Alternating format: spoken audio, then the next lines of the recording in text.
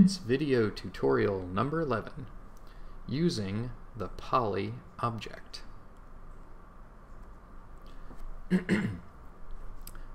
Our last tutorial concluded with us getting our cycler patch working with our nice gate that allowed us to use the piano or the patcher. But we did discover that the patcher, the cycler, has a limited number of voices, limited to the number 1 exactly. So if you hold a key down and then try to hit another key, it either steals, it takes the note, but you won't hear 2 at the same time.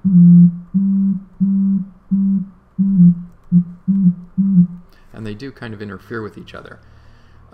So we're going to solve that today using the poly object. Before we do, one thing that I'd like to do is, since we're going to duplicate the cycler here, is to open it, double click, and what we're going to do is unlock the cycler itself, and we're going to put an outlet. Oh, let's open our sidebar here. We're going to put an outlet down here for the sound,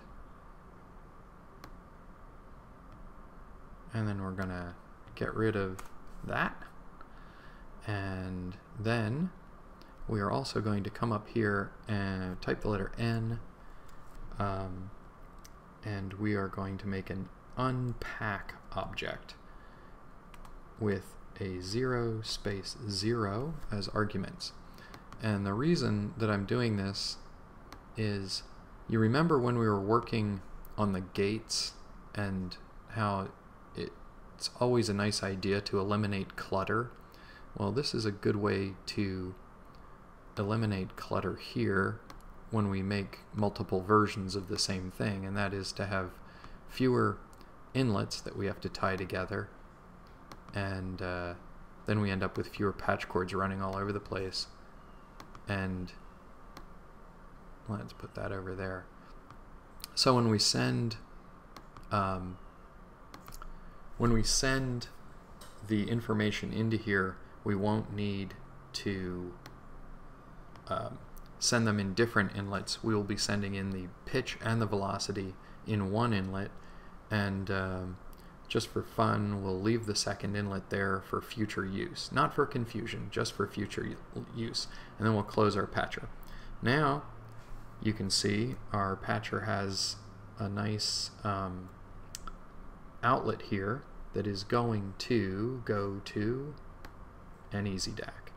And the nice thing about unlocking our patcher first and then putting the easy DAC down there is that that'll also give us the ability to turn it off and on. So there's one, there's one, there's one. Okay, very good. So just going to lock it and make sure it works. Of course it doesn't work. That's because out here, when we unlock the patcher, we're going to make a new object, type N, and we're going to say pack. 0, 0.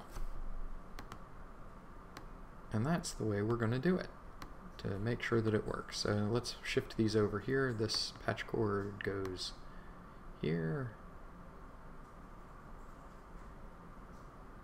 and this patch cord goes here, and whoops, and this goes in outlet 1. Now we move this over here, and everything looks great.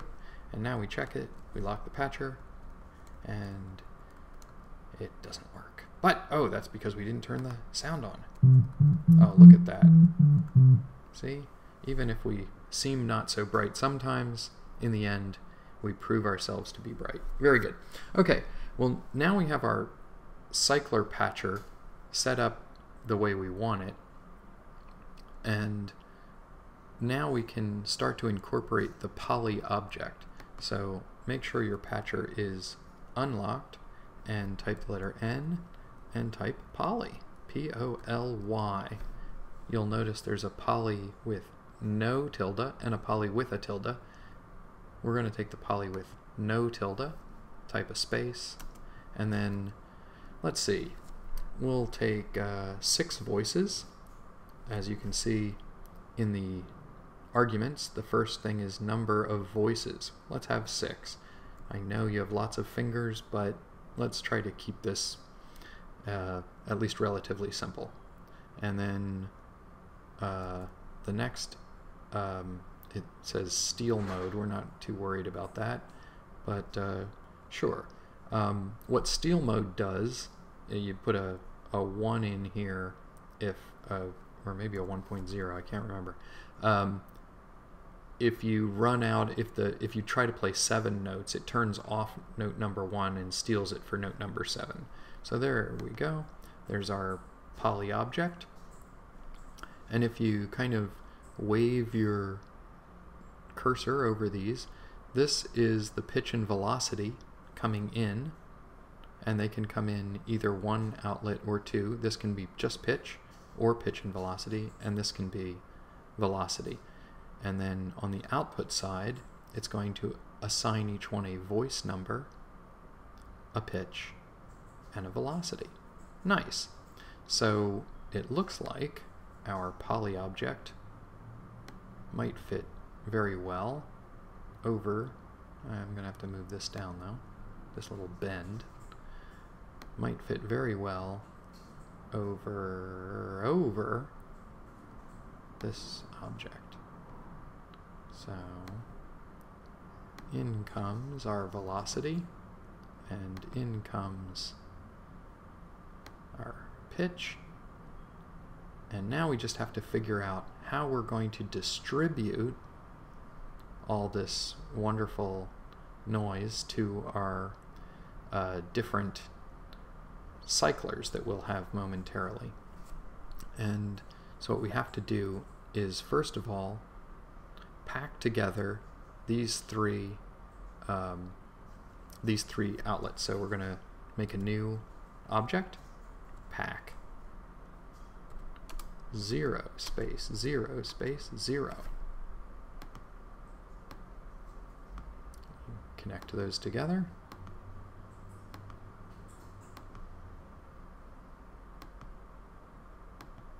And now we're going to make another object that's going to spray them all out to each cycler that we need, and that object is called spray. And here you see that the number of outlets you need is the first argument, and we need 6 because we have we told Poly we want 6 voices, so we want to be able to spray to 6 voices. And then we want to know what the offset is. Normally the first outlet on spray is 0, but we want it to be 1 because we want note 1 to end up being 1, not 0. So we're going to say offset by 1. And now I have discovered that there's a mistake in Cycling 74's help file here, and that is that they're not including the list function, which if you type a 1 here, this is why you have a professor, I suppose, occasionally. This will allow the numbers to go through as a list. If you don't type this 1, it will not work. But I can't find it in the help file anywhere. It was this way in Max 5 and is no longer in Max 6. So that's our spray function. Click out here, and we get 6 outputs. And that's just what we want. Okay. And they will be... Now, the interesting thing is that since spray is going to be delivering a list of 2 numbers out here, even though it says it's only going to be delivering 1, we know that they're going to be coming out and needing to be unpacked, which we built into our cycler pack. Here, I'll just show you. They're already packed, and we have an unpack. We have an unpack object right here inside of our cycler. So we do not need this pack anymore. We can just connect it and make sure that it works. And so let's see. lock our patcher, and nice.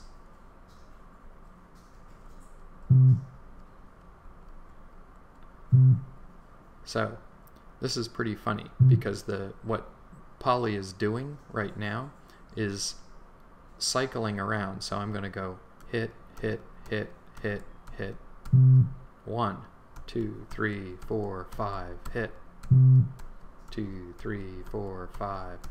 1, 2, 3, 4, 5. You get the idea? It's going outlet, outlet, outlet, outlet, outlet. Okay, well that's good to know. So here's what we'll do. We'll put, whoops, unlock your patcher. We'll put this cycle object here, and we will copy it and put another one here, and another one here, and another one here, and another one here, and another one here, and then connect them.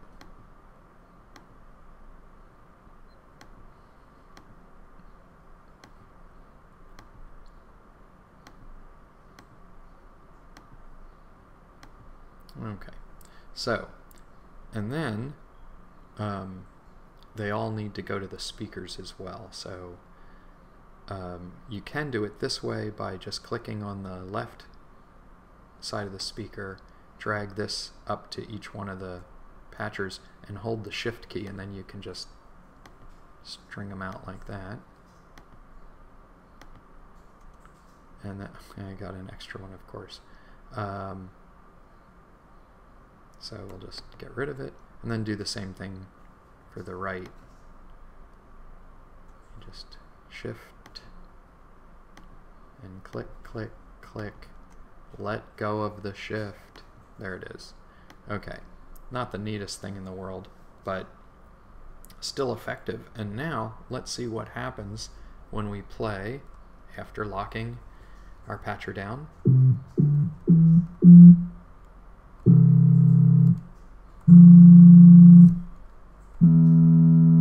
Nice. My goodness.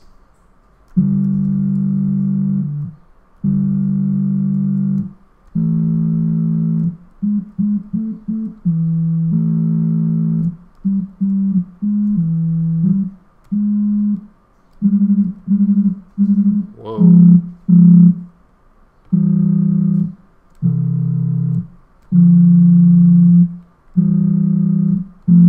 There's a lot of interference harmonically in between them, and that's probably because they're perfect sine waves, so they really interrupt each other nicely. But as you can see, it does work. Now in the future video, I'm going to show you how to save each one of these as its own patcher, so that if you decided, oh, you know, I want to change something inside this patcher, and let's say you decided, just for the sake of argument, that you wanted to be able to connect a phaser here. Well, so you do, right? And then this is the only one. I'm going to click it open again. This is the only one that's this way, but this one isn't. So in a future video, I'm just going to show you very simply how to make all these so that they're actually just patchers, and then when you change one, you change all of them. But for today, that's enough. Now you've got some electronic synthesis music in the polyphonic realm. Wow. All right, everybody. Patch well, and I'll see you in video tutorial number 12.